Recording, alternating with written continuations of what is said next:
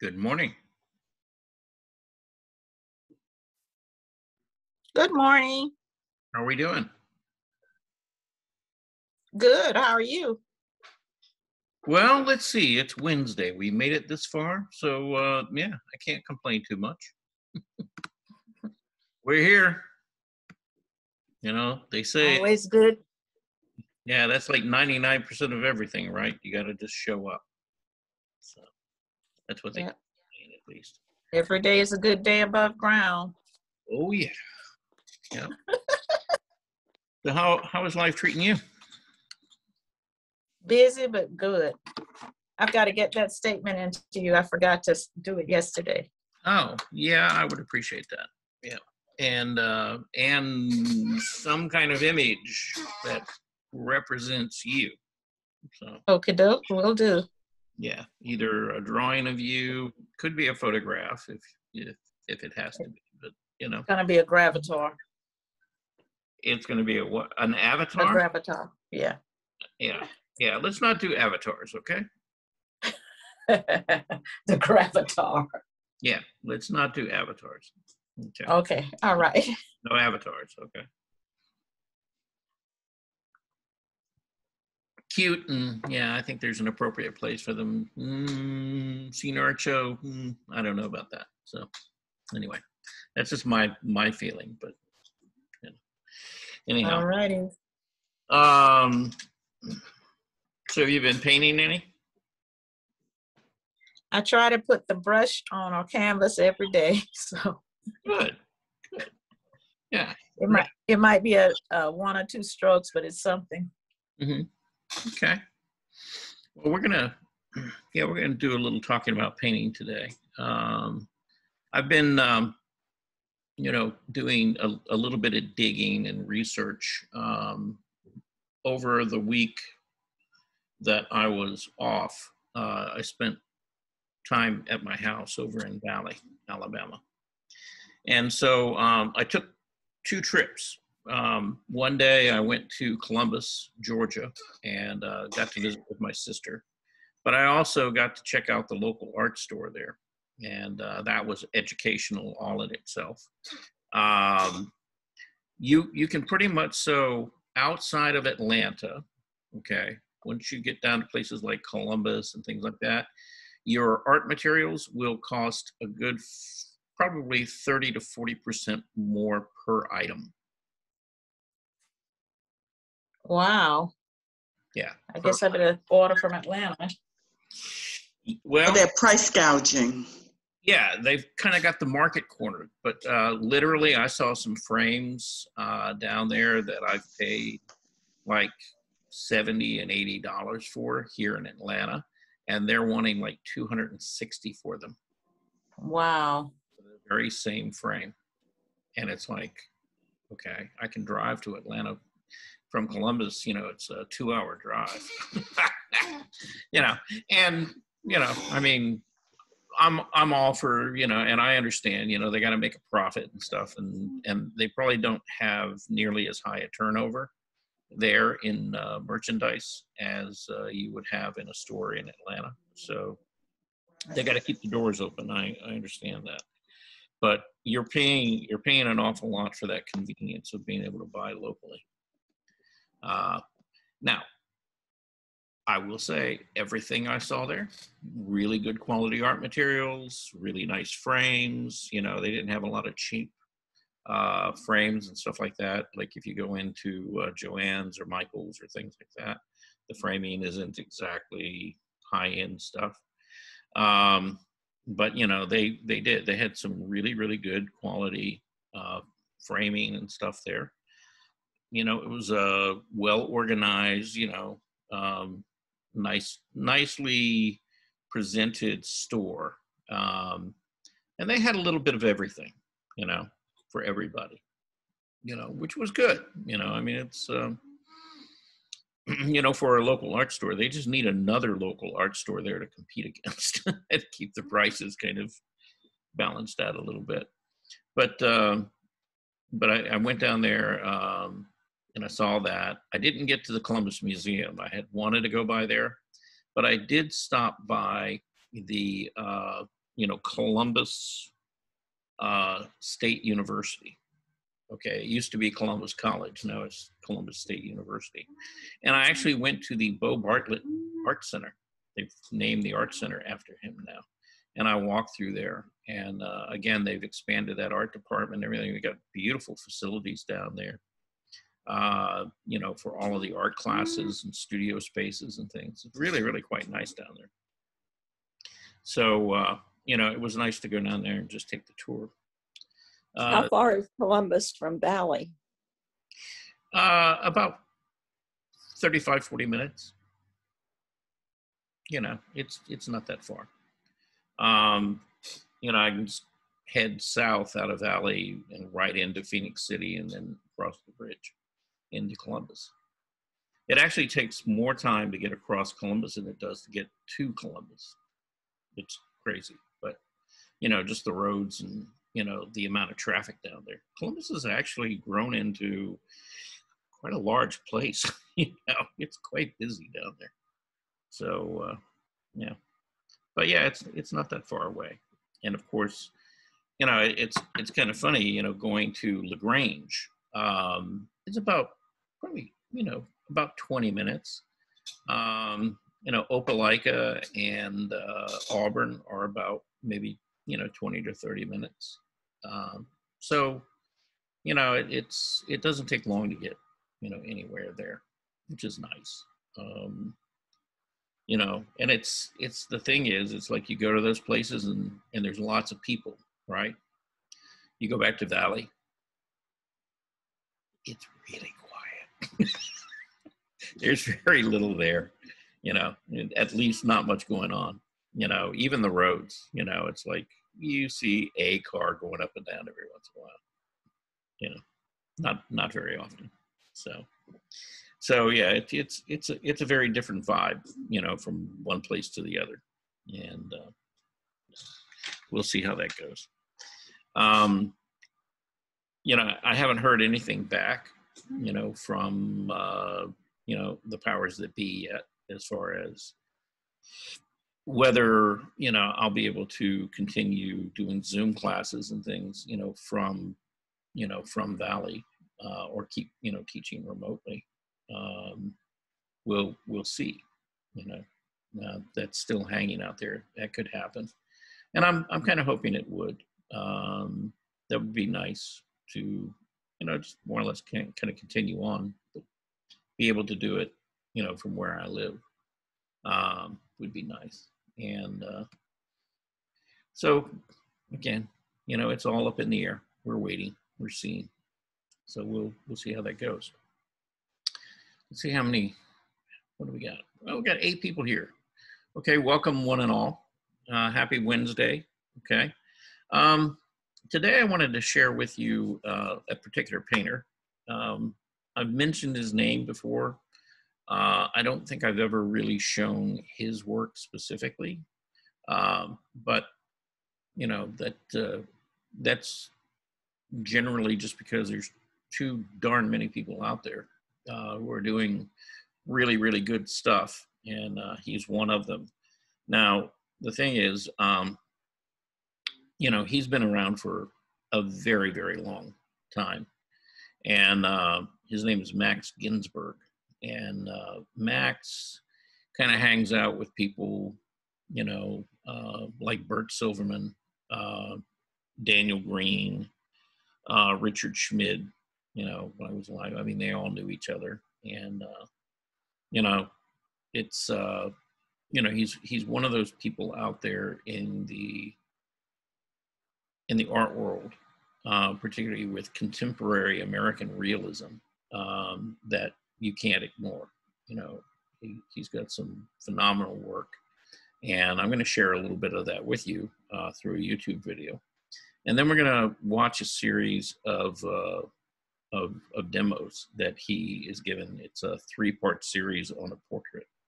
Altogether, the 3 demos, they're about 15 minutes each, so it's about 45 minutes.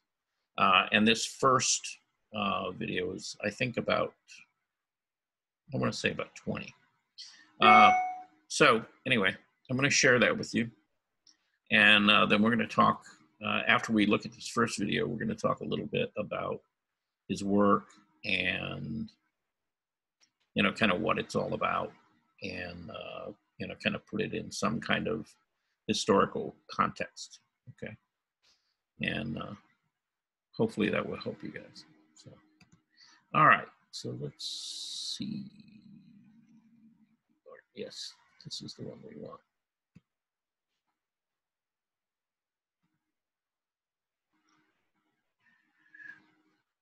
Put that up here.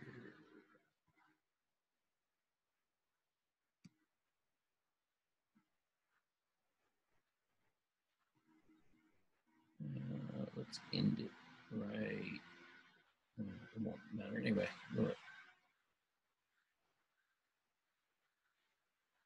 All right, away we go.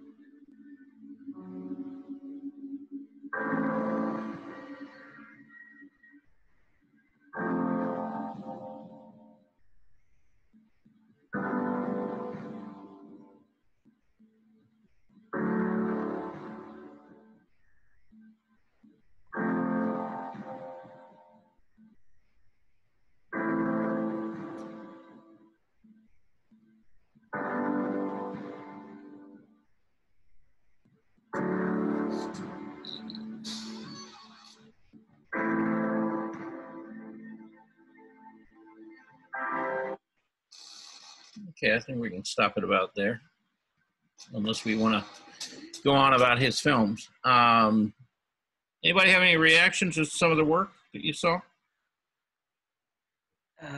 It looks like he has something to say about let me start again.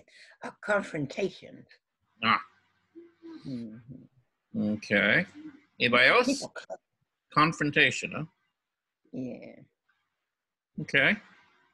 It Anybody looks else? like he, Powerful art. Hmm. Eloise, why don't you go ahead?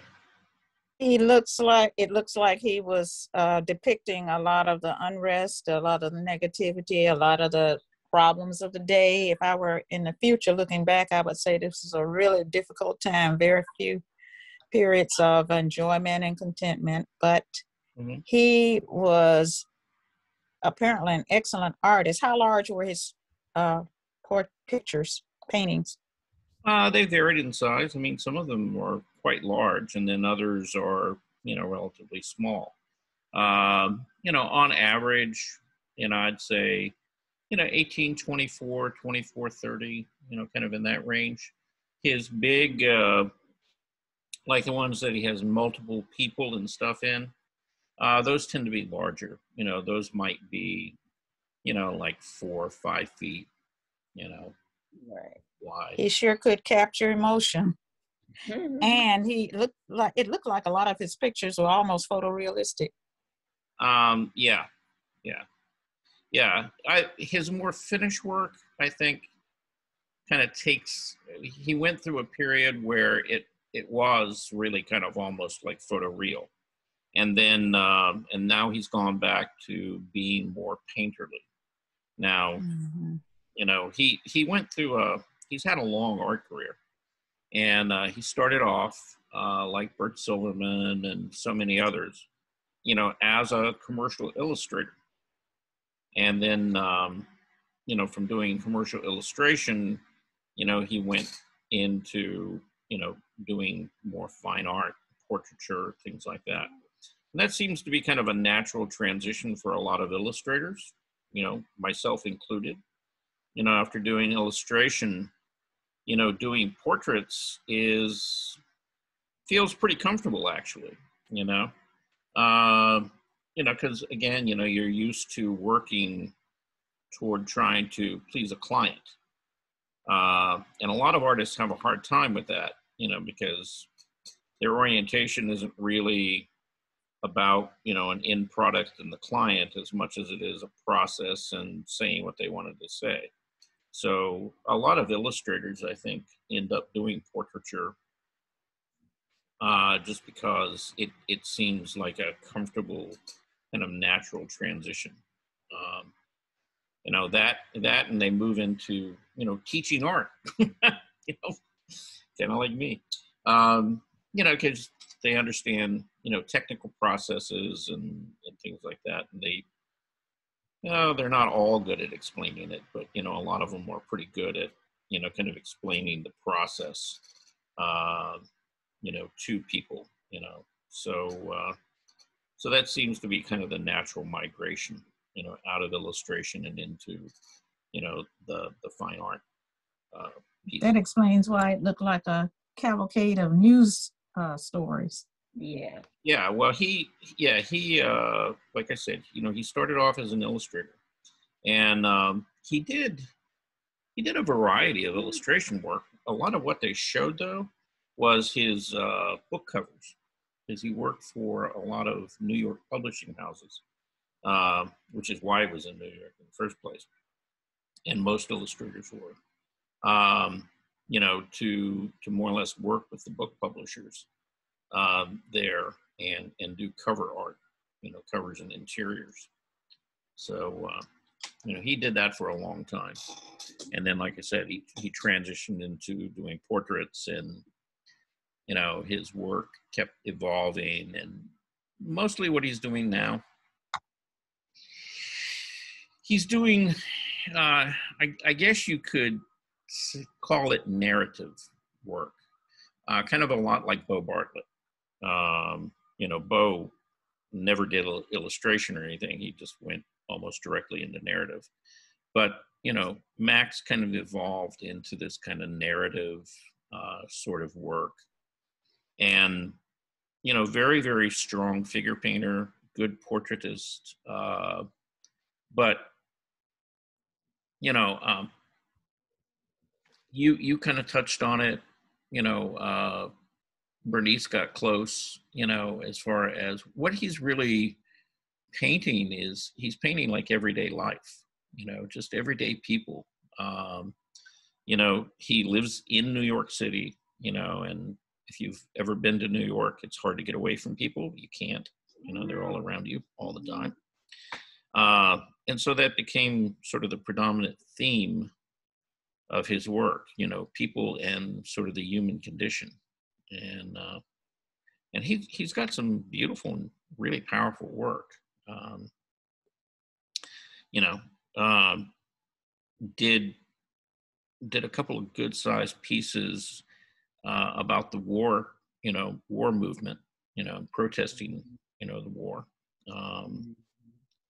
You know, he was, after all, a child of the 60s, you know, so, you know, he was around during that period of time.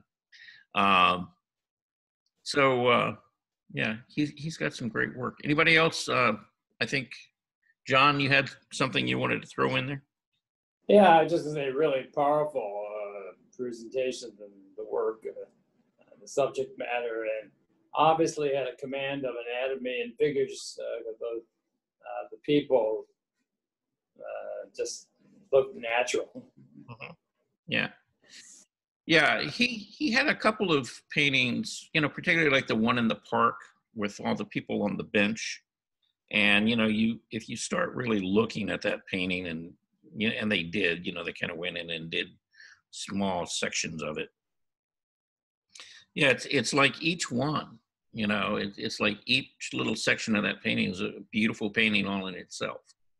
Yeah, they really are. And again, you know, just kind of catching that kind of wide, you know, wide span of human experience in life, you know, from, you know, being very young to, you know, being kind of at the end of the journey, you know, very old and infirmed.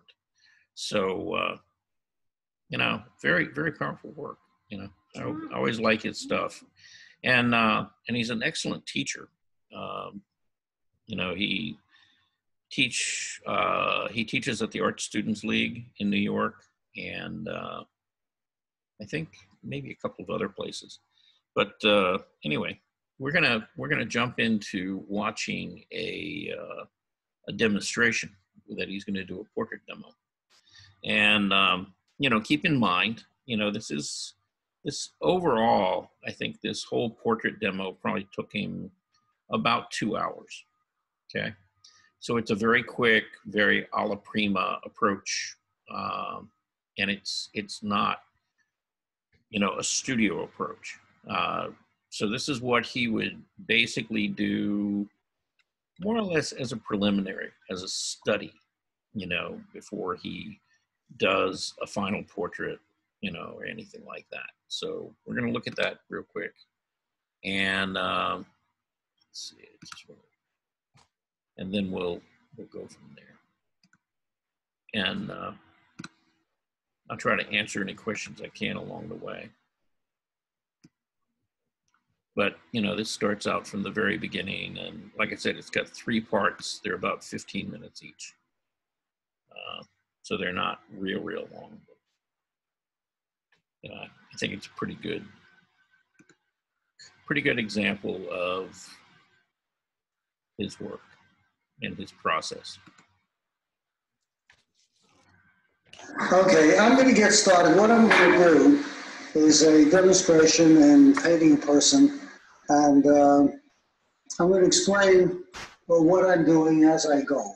Right now, I'm opening up the cups for my liquids that I use, and one of them is terpenoid, and the other one is linseed oil. I use the terpenoid in order to wash the brush and thin the paint at the beginning, when I'm starting to paint more as a wash drawing. And then as I go, I'll use the oil as a way of thinning the paint, but keeping a certain amount of body so it doesn't get too thin. And then I use linseed oil for that. See, I'm putting some linseed oil into my cup now. Okay.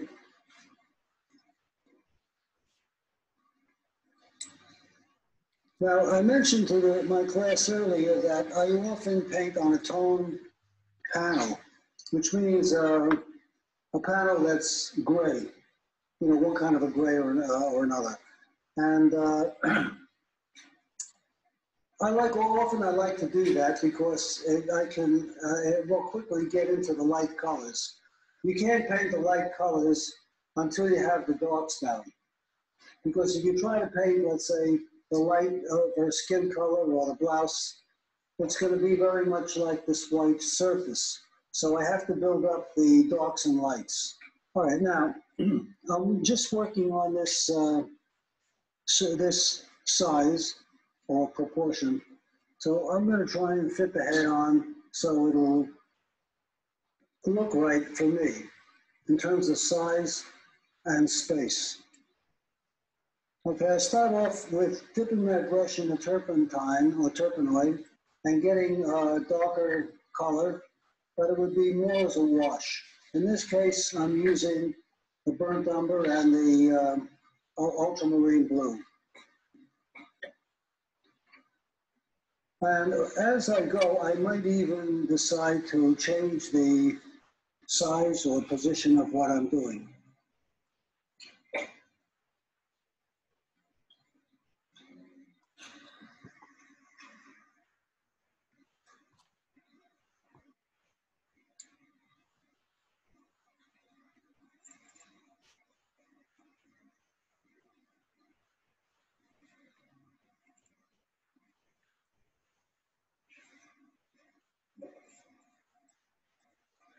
Can you turn your head a little more that way? Yeah.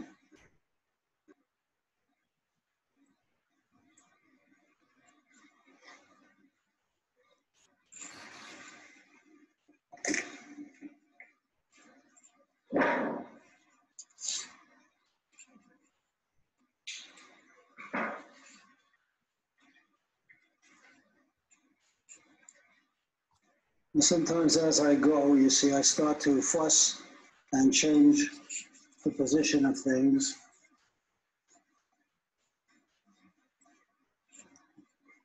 Now, I was mentioning to my class before that this approach in painting is an alla prima, where I'm getting the basic drawing down directly with the paint. I'm not doing a preliminary drawing.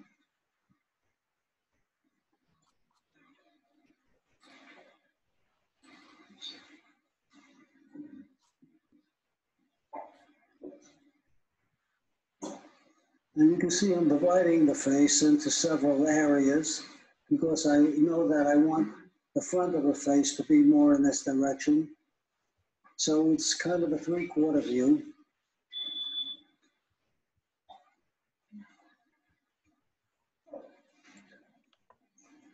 And I'm leaving a certain amount of distance from here to the top.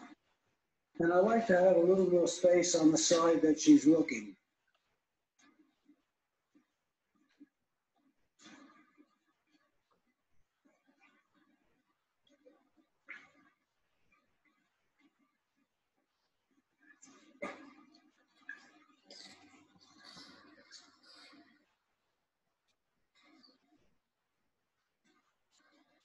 Why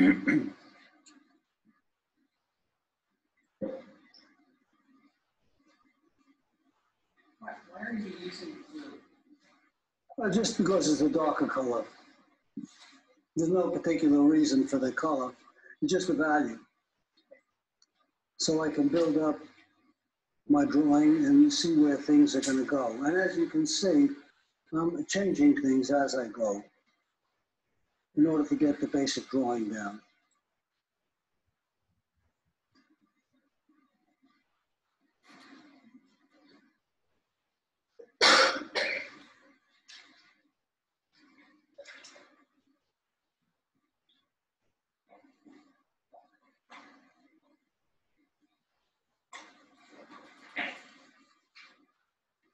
I'm just going into a brush a little bit bigger,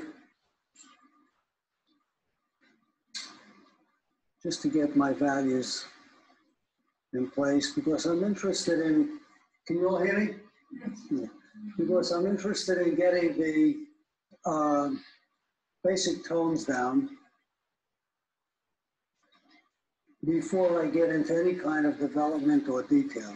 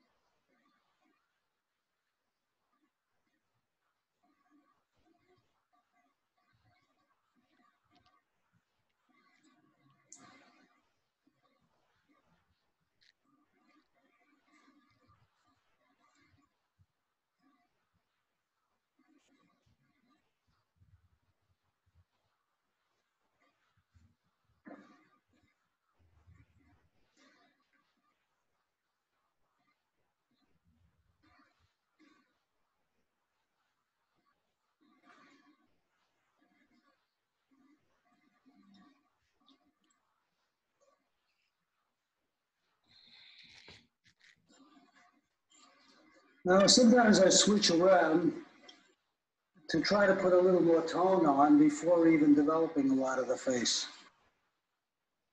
because it's a white surface and I want to be able to get some of the darks in the background. Obviously, you see that the darks in the background are like the hair, darker than the shade on the face.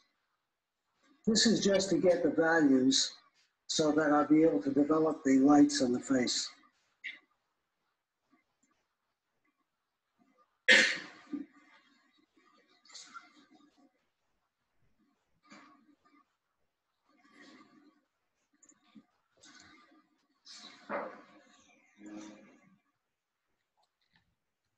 Now you see, this is largely using Turp, and this is going to dry pretty fast.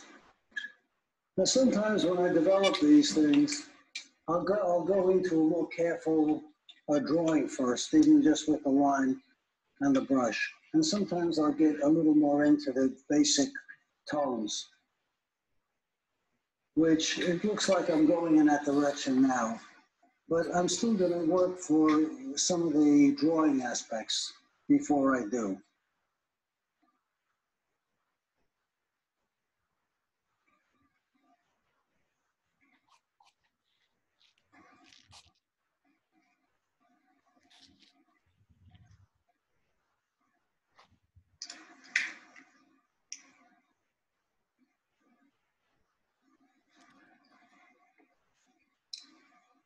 Right now, it's just the values.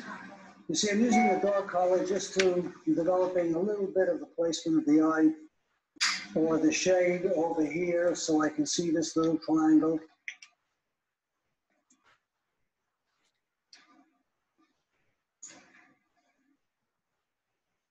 And this all flows right into the neck, the shade does.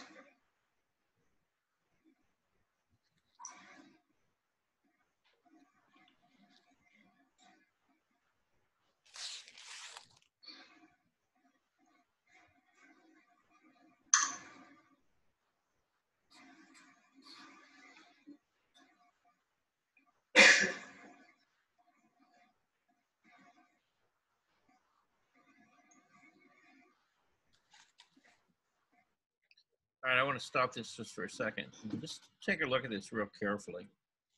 Does that look really familiar to you guys as far as like when I sent out that drawing demo and, I broke up, the proportions of the head into roughly about thirds. And I found the front plane of the face where the light was and then separated it from the side plane and the shadow. And so he's basically just going through the same process. It's identical. He's just using paint where I was using, I think I was using graphite for that. Did you always start this loose No. No, I do it different ways. Depends what I'm feeling at the moment. But usually, the basic idea is that I'm trying to get the structure of the face. It's a drawing, basically. And there's sort of an organic connection to it all.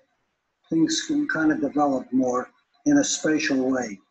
With the other, it's like you're dealing with a photograph, you know. There's the establishment of a flat design based on whatever the photograph takes. One of my father's classmates at the National Academy of Design, you know, was Raphael Sawyer. And he was helpful in many ways because he had the same social point of view in expressing these social ideas. And I found him very helpful in that respect. But I felt his work should have been a little more realistically drawn and painted. Although he felt it was. Raphael Sawyer, some of you may know him. You know Raphael Sawyer? No? Raphael Sawyer? Raphael, yeah. Raphael? Yeah, my father went to the National Academy of Design in 1920, and he was a classmate.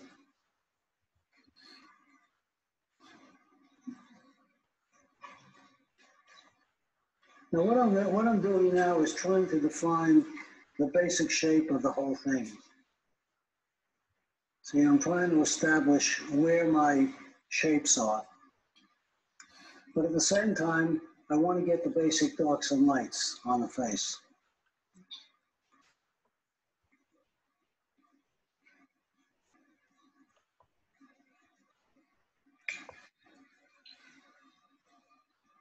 Now, one of the things that I point out is to try to paint what you see and the forms that you see. So instead of getting like the eyebrow and the outline of the eye, I'm looking for the basic shapes or dark and light shapes that are there. So for example, on her right eye, the left side, I see a certain form going diagonally up and down for what we would call the corner of the eye. And then it sort of comes down into the eye. So you see, this is the reality of what I see. And I'm saying this in a way because I've been trying to get the students to avoid going by this approach of following an anatomy book of how an eye is drawn or how it looks. It helps, but at the same time, you want to get the character of the individual posing. See, and that's important to me.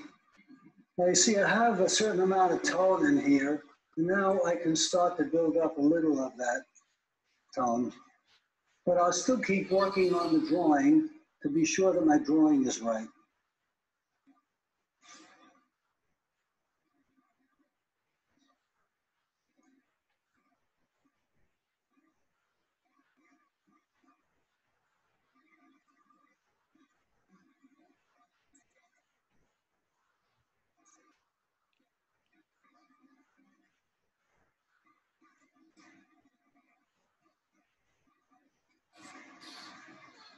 I'm going to start to put in some light colors, and I'm using white and the cadmium red pale.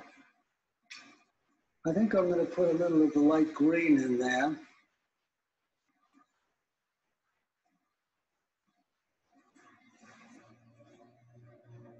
Just to get a light color, maybe a touch of blue, just to get it a little cooler. Did you know that you may qualify for roofing help this winter, even if you could afford to pay cash for a new roof? Okay. If you have a roof leak, visible roof deterioration. On to part 2. Unless you guys need a roof. What? Wait a minute. Okay, I'm sorry. Now, the one thing that I notice here is in I skipped ahead for, wait a minute. No, let's go back again. Come on. There we go. Part 2. There we go. That's what it was.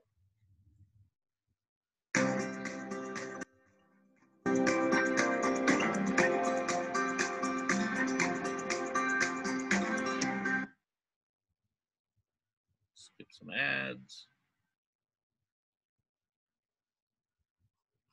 Okay, I'm going to get started. What I'm going to do is a demonstration in painting a person, and Wait a minute. I'm going to explain what Alright, I'm doing back to as part I one. go. Hang And on. right now, I'm opening up the cups for my liquids that I use, and one of them is terpenoid, and the other one is linseed oil. I use the terpenoid in order to. Sorry about that. There we go. Let's try that.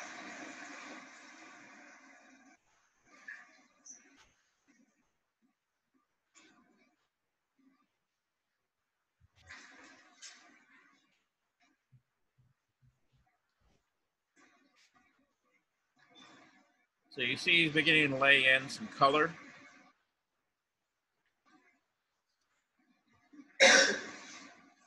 But why did he say that blue? Just now I heard he said blue color.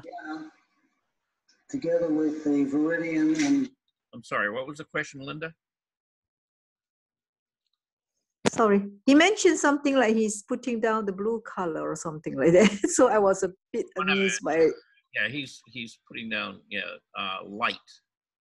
See, he's beginning to, like, he started off with the cad red, white, a little bit of Right. real light green. You know, just Green? to make like a basic flesh tone. Real light, and this is like one of the lightest areas of his painting, and so you get to put that in to establish it and get the range of value and contrast between the light side and the shadow side. So you know, now that he knows how light his light is going to be, then he can begin to gauge, you know, all the different values on the shadow side itself. Okay. Yes, thank you. The darker green.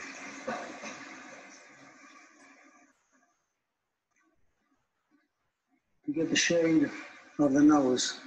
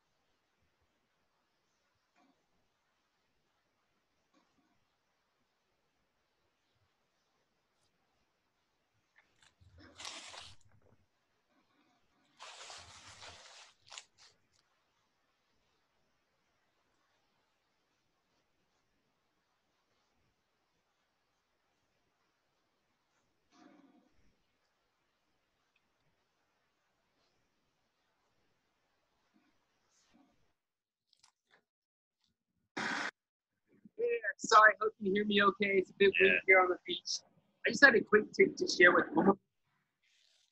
I hate ads on YouTube.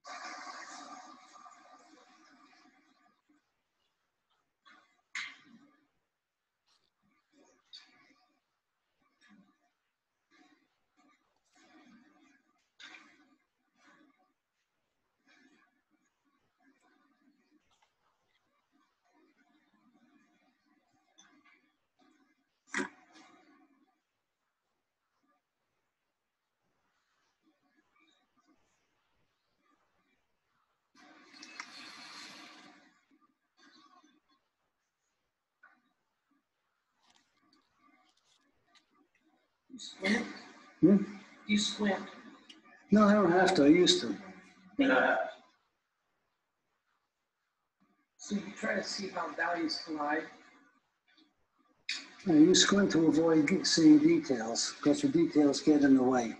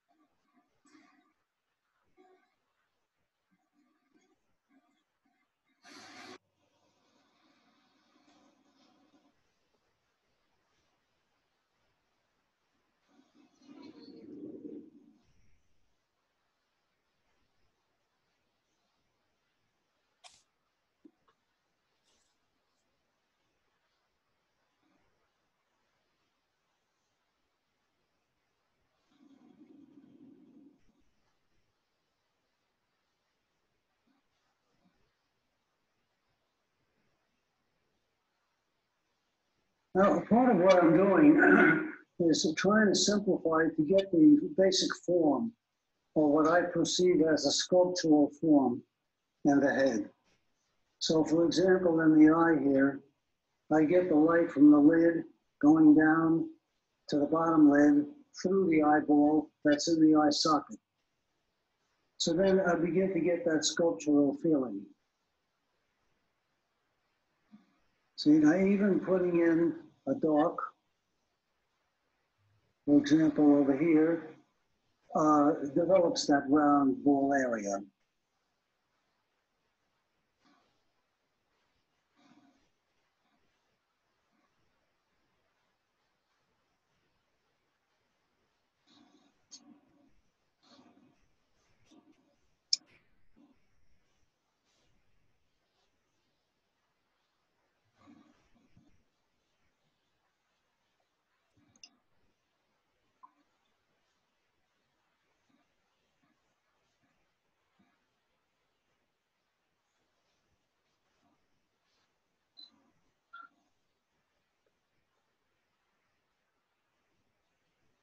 Now, for example, over here in the cheek, see, it's a little warmer.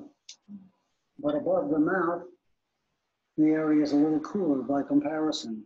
So therefore, I'm using more of the green together with the other paint, with the white and the red. But it's more green, so that this becomes a cooler area than this red. Now, of course, the mouth itself is a little reddish. So you have the color of the lipstick.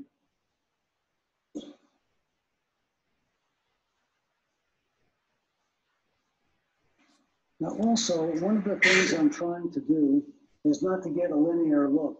So I try not to get the lines of the mouth, sort of the outline of the lips, or the line separating upper and bottom lip.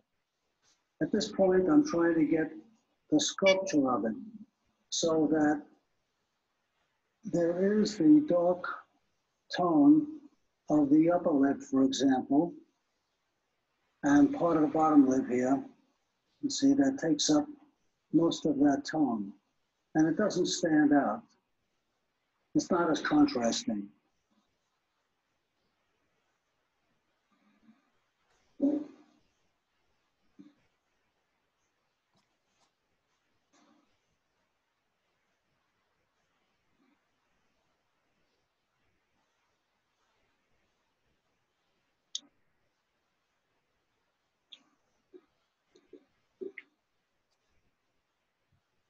Now see here, I've indicated the corner of the mouth, but I'm looking to see how it relates to the nose and the eye.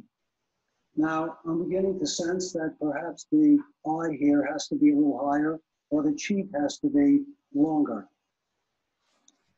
So as I continue, I keep on correcting my drawing.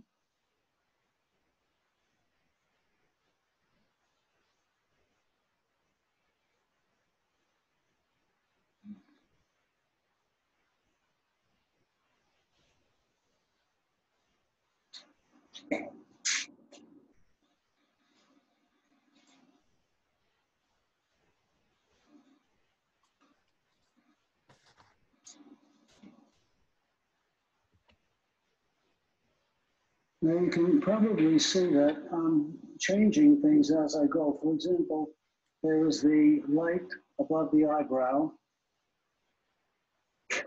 So that in a way defines a little of the eyebrow and the eye area. You see, but it also gives me the feeling of that form, that sculptural form that is in the lower part of the forehead. And it even goes over a little onto this side. So you also have a little bit of that sculptural form here too.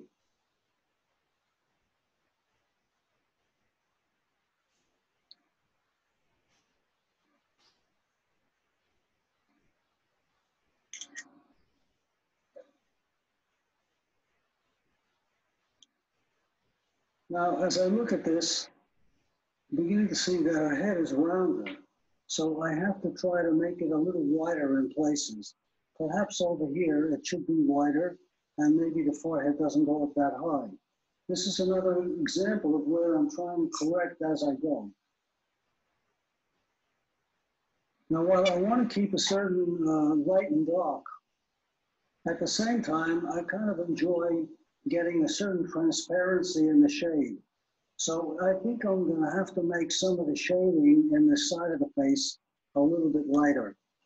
I also see that it's a little wider, and this little triangle here, I probably have a little too big, so I'm going to have to cut that down.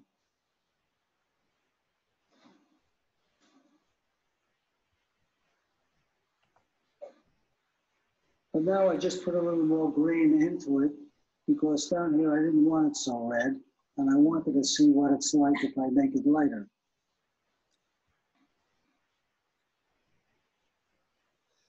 See, now probably that is not dark enough for this light, so I may have to make that light lighter, or a combination.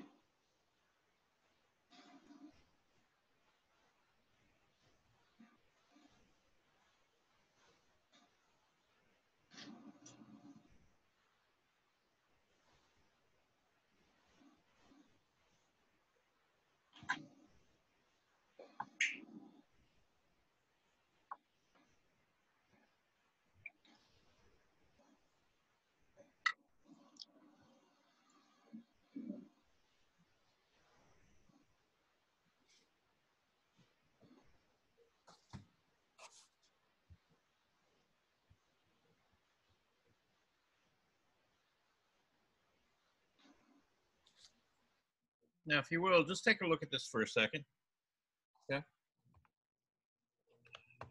What part of that has any detail whatsoever? Almost none of it, right? You know, it's a foundation. It's a structure. See, and this is what I keep talking about, you know, over and over again when you're trying to paint a portrait or really anything else.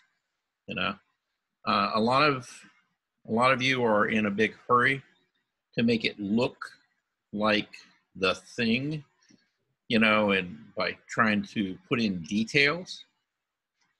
And the fact is, it's not about the details. It's about the structure, and that's what he keeps talking about. So he's looking at his value, he's looking at his proportions, and trying to get those values in there correctly to begin to build that underlying form and structure. And as you can see, you know, if you just squint your eye down, you can see a human face there, right, already. It's you know, now, you know, there's no details, but the basic structure of the head is there, and the value structure is there, and it begins to turn. See? And that's kind of the beautiful thing about it, is it's you know, understanding that process, you know, and getting that down will improve your ability to paint somebody greatly.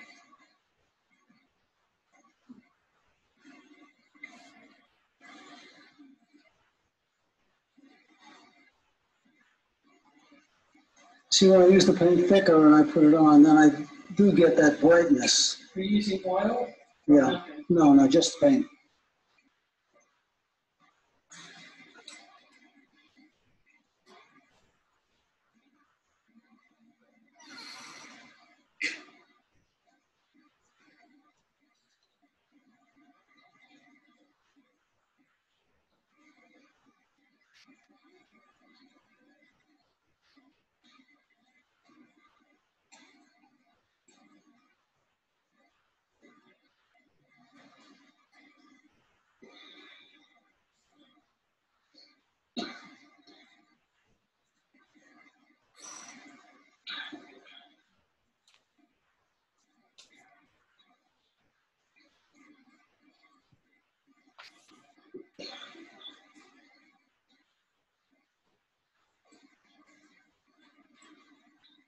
Now over here, I'm going to put in a tone to start going into the hair. You see, and it's not exactly the dark brown that most of the hair is. Over here, it's a little bit subdued or light grayish brown.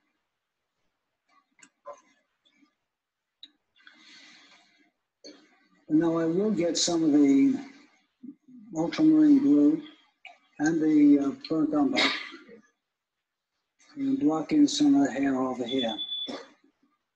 Was that the time? No. Oh, how long should it go? How are you doing? You need a break? Yeah, a break would probably be good. You think a break would be good? Yeah.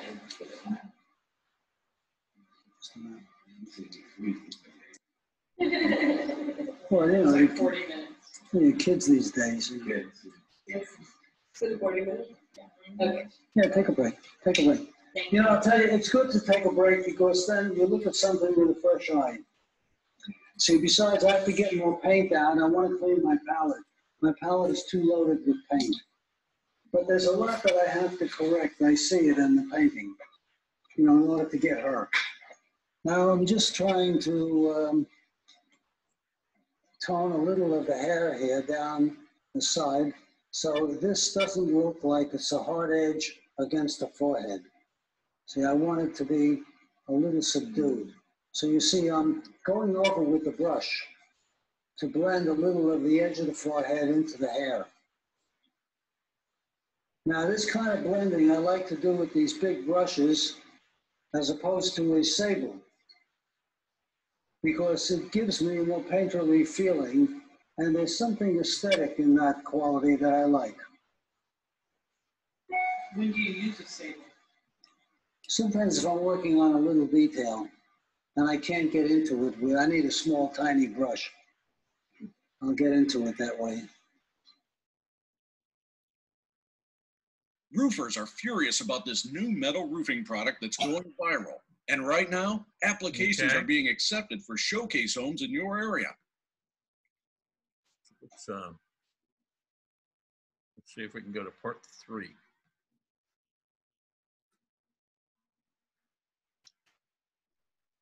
Charles, I was interested in the large brush he uses. Mm-hmm. It maybe I need to use a larger brush because it seems to create that structure more.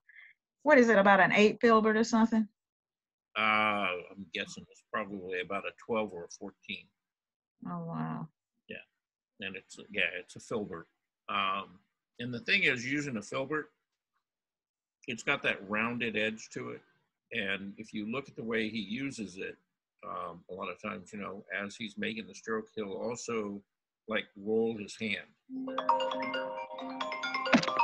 And what that will do is that takes that edge and it pulls that one edge into the other wet paint and begins to blend and soften at the same time that he's making the paint stroke. So he gets a crisp edge and a soft, which is what you're looking for, you know, in a portrait.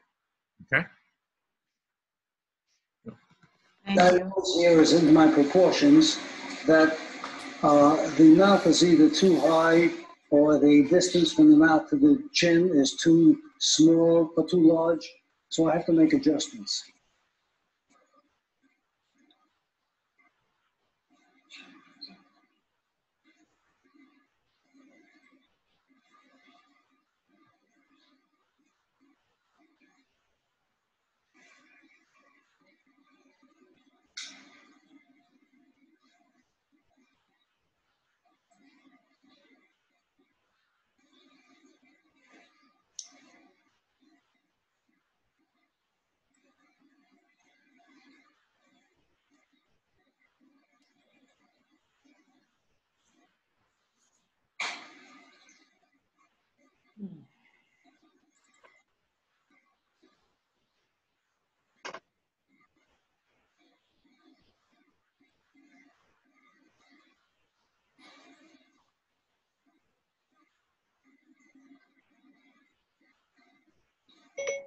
Sorry, I was in. Here, for example, the upper lip is dark on both sides, but on the light side, it tends to be a little lighter. So it almost softly, doesn't contrast with the skin above it. Harry and David makes Mother's Day easy. Share a gift made with love with the mom in your life. Choose from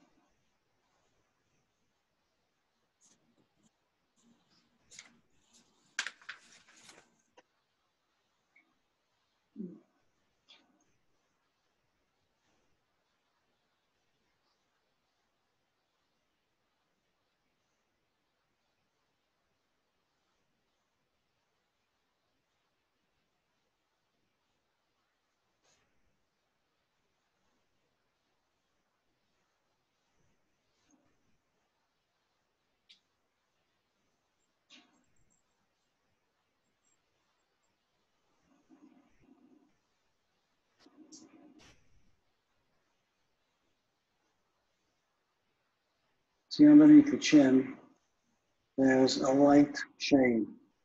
So there's a kind of a transparency here.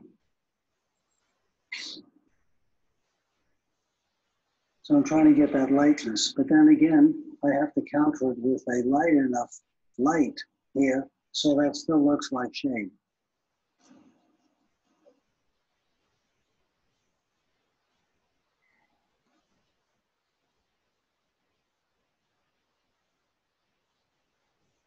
So, right now I put down a red on the side, but that's a little too hard. So I'm going to subdue it by coming in with more of a gray. So the tone of the face turns around the side of the face.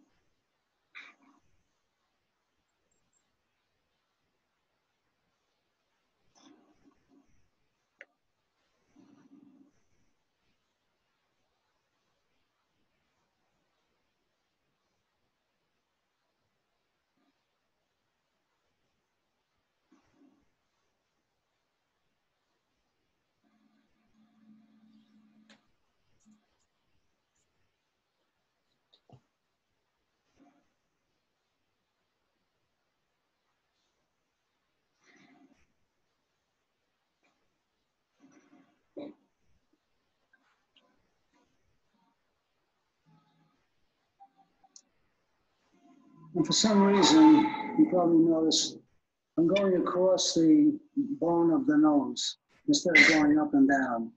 I feel it gives me a more solid feel to the nose. I mean, that's the only way I can explain it.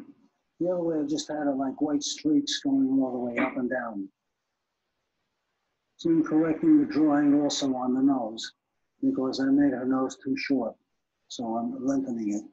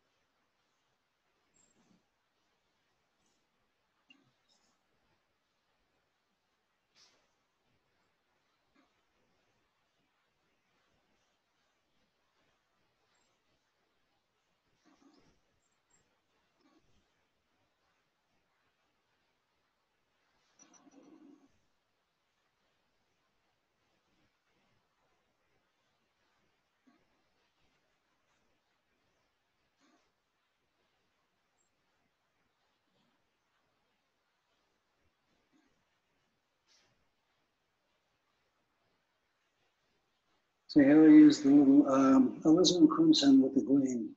So it makes the shade a little bit more intense.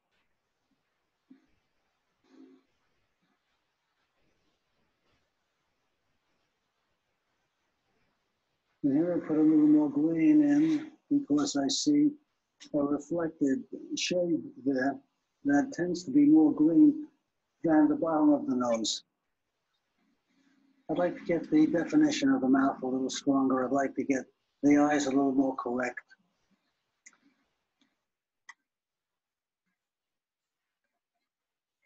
And it's a problem because sometimes working detail is not the answer. There's a more general answer that the shapes in general have to be more correct. See, by also making the face wider, I tend to get a little more of the roundness of her face.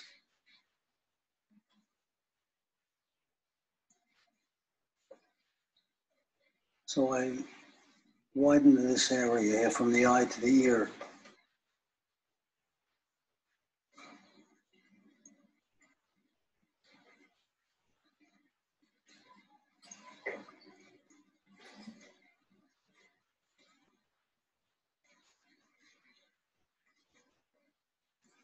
And here over here in the ear, I'm using a little blue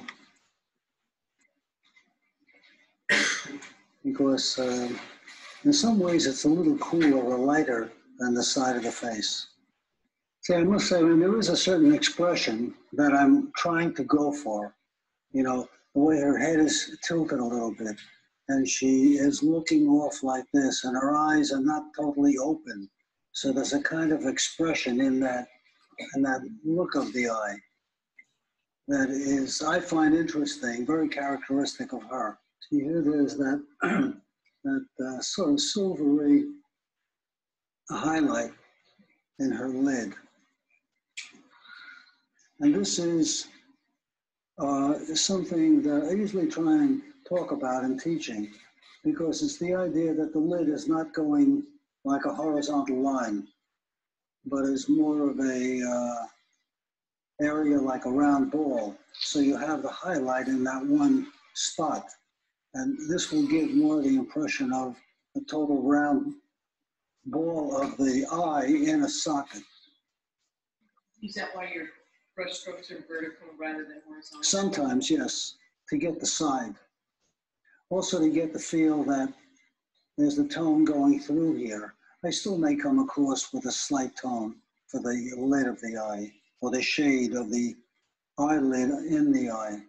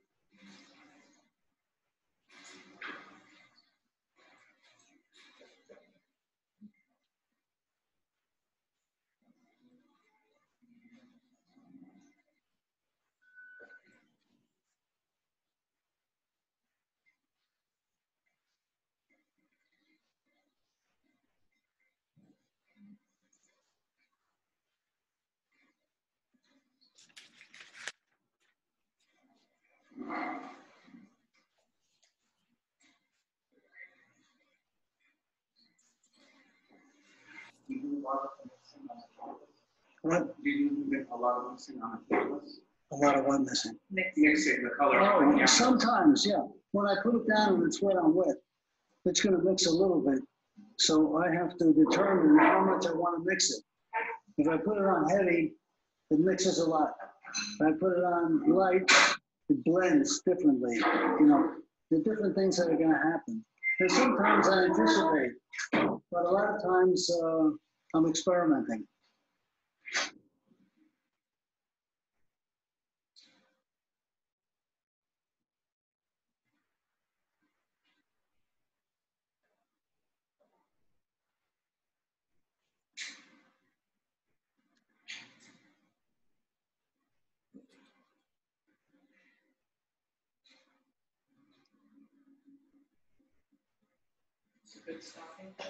Is that it? That's it, that's it.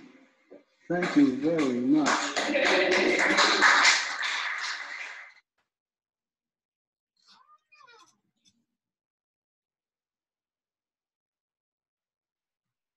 So what do we think?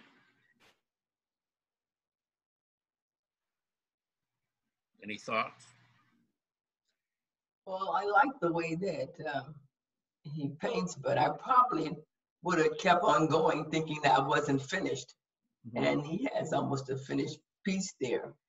You still see the strokes. So I just probably need to know when enough is enough. Yeah. After you capture the essence of the person and let it go. So I don't know. Now keep a couple of things in mind. One, this was a live demonstration, so the model had a set time that she was going to sit and no more. Number two, this wouldn't really be considered a finished piece of studio work, all right? Okay. It was an alla prima. And so I think if he had his preference, he probably would have worked for another 45 minutes to another hour. Okay. Probably develop, some of the lines of the feature in the face, things like that, while still trying to maintain sort of that very painterly quality to the form underneath. And that's one of the big challenges, for even me at this point, is when to leave things alone, right? Because you get this nice beginning, and very nice painterly quality, and you keep putzing with it until it just all goes away.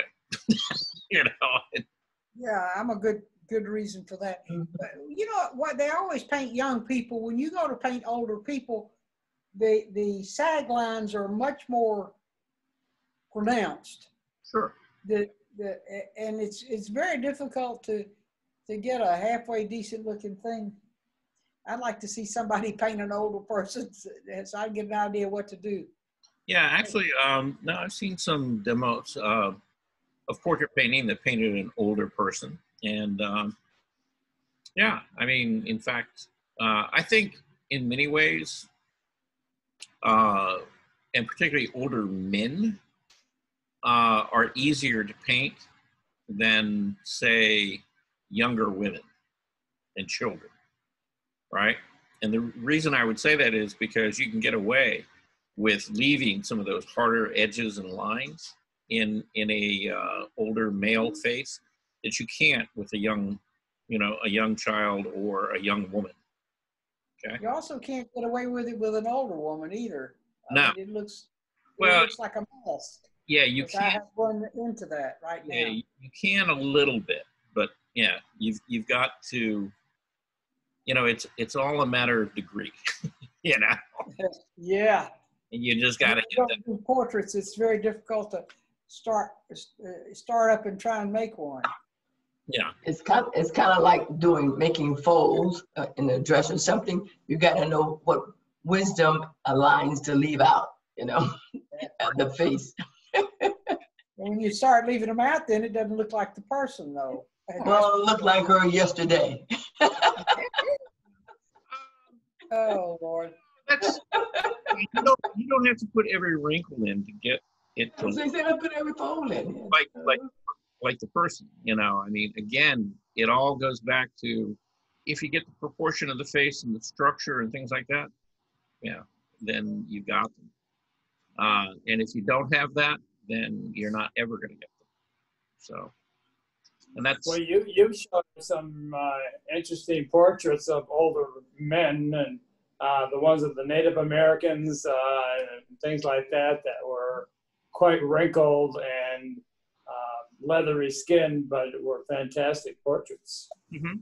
Yeah, yeah, and that's what I'm saying. I mean, there's, you know, you want to capture the character of the person, and you can get away with a lot of stuff on an older male that you can't necessarily get away with, you know, with a female. And so it's just you know, men generally have more rectilinear shapes in their face. Women have softer and rounder shapes in their face. And so, you know, just by the character, the way you lay down the paint, you know, you can, you know, make it male or female. So. A lot of commission. If you're doing a commission, a lot of people don't want you to put all of that stuff in, all of those lines in their faces. No. They won't look glamorous. Yeah. I know. Well, they want you to, you know, that's why they're hiring a portrait artist and not a photographer. You know, they don't want to. Yes. They don't want to catch all that stuff. You know, they want to selectively edit. So. Was it Velázquez that was not favorable to the royal family's portrait? Well, it wasn't necessarily to the royal family. I mean, he was the painter of the royal court. It was the queen, who was, let's just face it, she was not an attractive woman. You know, she had a very unusual, kind of harsh face, and she kind of had the personality to go with it. You know. You know, he painted a lot of royal portraits, and particularly of the children and the king himself, and they were very well received. But he had done one major portrait of the queen with her on horseback, and you know, and he was accurate. You know, he painted her the way he saw her, and that was the wrong thing to do. You know? You have to guess what she thinks she looks like and paint like that. Well, it's kind of more, you know, trying to paint her the way she would really like to look, you know, and the problem with that is that, you know, at a certain point it doesn't look like them anymore. Yeah. So, I mean, yeah, they're pleased with the painting, but you know.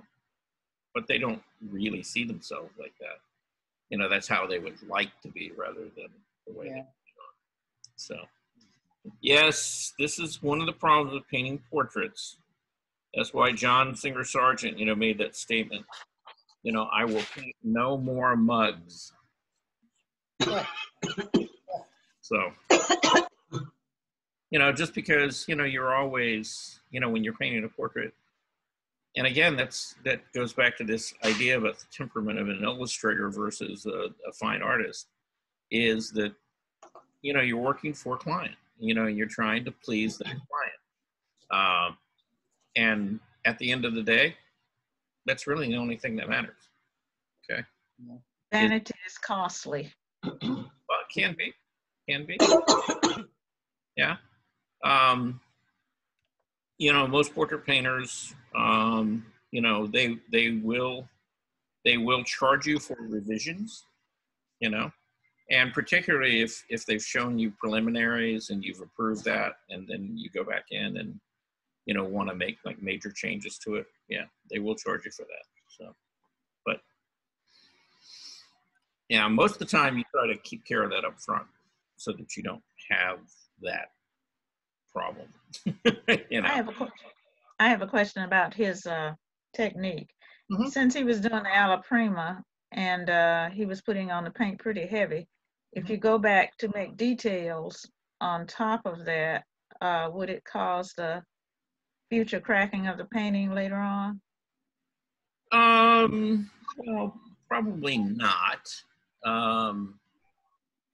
Now it depends, you know, it depends on what I mean, you don't want to go back in and repaint that whole surface.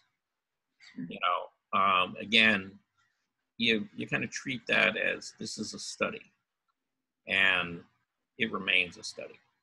Okay. And you use that as a foundation to go, you know, and then do a final piece. You don't paint over that, but you take what you've learned in the experience of painting that into a finished piece of work, you know.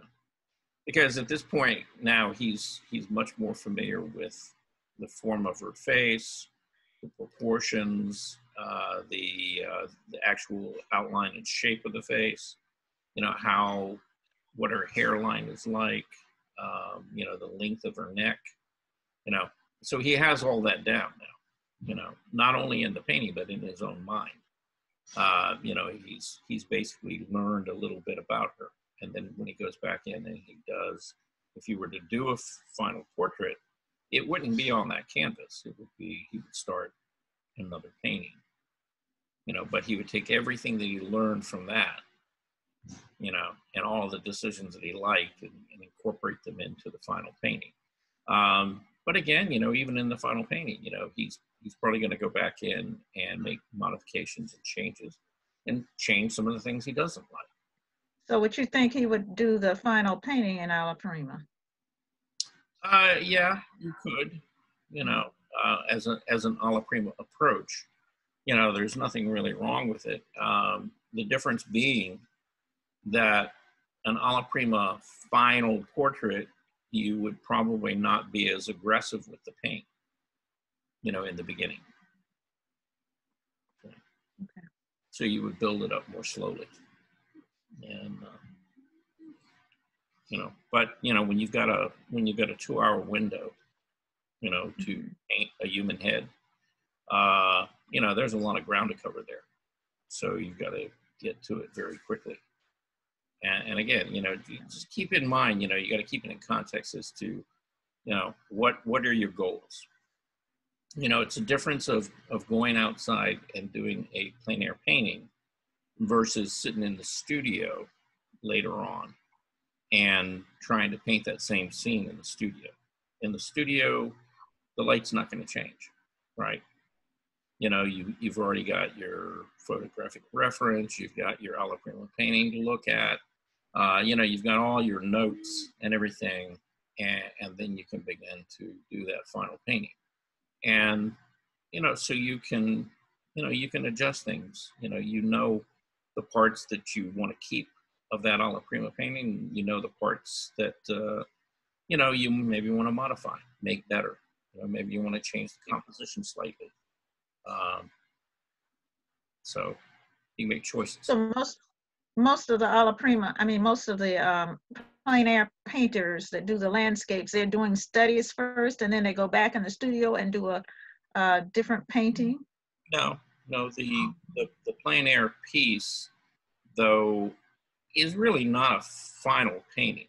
I mean, they end up being or sold as a final painting because now there's a market for that, right? There are people who want that very direct, you know, short, you know, statement.